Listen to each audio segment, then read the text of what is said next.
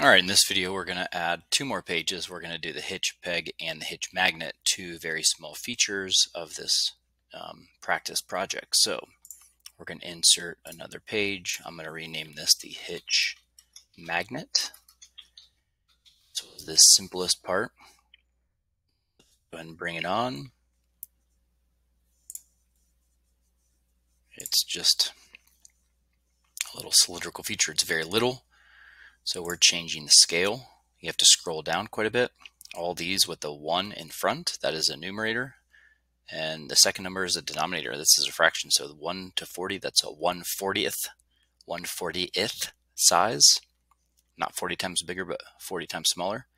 So we wanted to make it bigger. You want the numerator to be a bigger number, so that's twice as big, 3 times as big, 4 times as big. I believe I have a 4:1 scale that I was shooting for. So this was going to be my first view, my front view, that I will project both to the side so that I can see a third dimension. So this kind of gives me width and height, and that gives me depth. And for better understanding, we project diagonally up and right to get a front top right isometric. Let's make the isometric the shaded view. And now we will simply use the dimension tool to dimension both circles as well as the depth, and that's really all you need. All that good. Now, if somebody really wants to use the whole tool, I know we didn't model it that way, but you could use the whole callout tool. Actually, no, Onshape won't let you, so never mind. If you didn't use the whole tool, it's not going to let you. That's right. So there's the hitch magnet. Let's add now the hitch peg. So I'm just renaming that sheet right away as soon as I start it. So we're going to insert the hitch peg right there. And I'm going to change the scale. I believe also the target was 4:1. Okay, now this, I know that I'm looking at the peg and the underside of the head, and what I'd really like is the opposite to show the head, kind of the top of the peg. So I'm going to, that was front right, I'm going to choose the exact opposite of front, which is back. And there you go, I'm getting a round feature, but I'm not getting that concentric circle, so that lets me know I'm looking at the top side. So that is my base view. I'm going to project that diagonally up and right to get an isometric.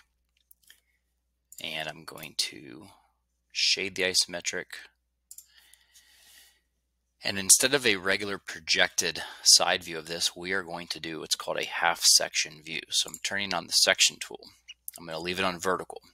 I'm going to click right on the middle. Again, if it doesn't reference middle, I'm not clicking right now. I'm hovering around the edge and then bringing the cursor back to the middle, and it should find it like that. I'm going to click here, and then the next click is going to be zooming in quite a bit just to make it easier to see this little line and relative to that. But I'm going to click when the cursor is on the edge and this line is perfectly aligned as best I can to the middle. I really wish Onshape would get that to snap, and it doesn't. So right there, I'm on the edge, and it looks like my cut line is aligned to the middle. I'm going to click. So that was my second click. Those clicks are just simple, click and let go, not like there's no click and hold. All right, so then I'm bringing my mouse out to the right. I get a preview of my section view. I'm going to click to place it, and this is what we call a half section view. Half of the view is sectioned, the top half.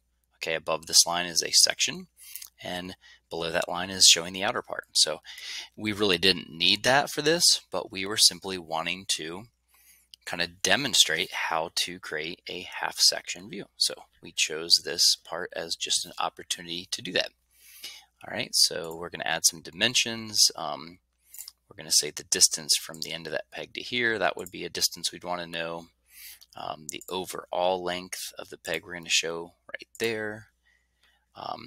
We gave the radius of it with this dimension right here. That's half of, right, the peg, so kind of the half section. And the head of this is kind of a spherical radius. We're going to just grab that and give that. Now, if you wanted to add a note like SR to say it's a spherical radius, we can open that up and add an S in front. And people may interpret that as spherical. And that would be enough to go correctly model that part. So there you go. That is my hitch magnet drawing sheet as an example. So key thing, something new here, was playing around with how to create a half section view in Onshape.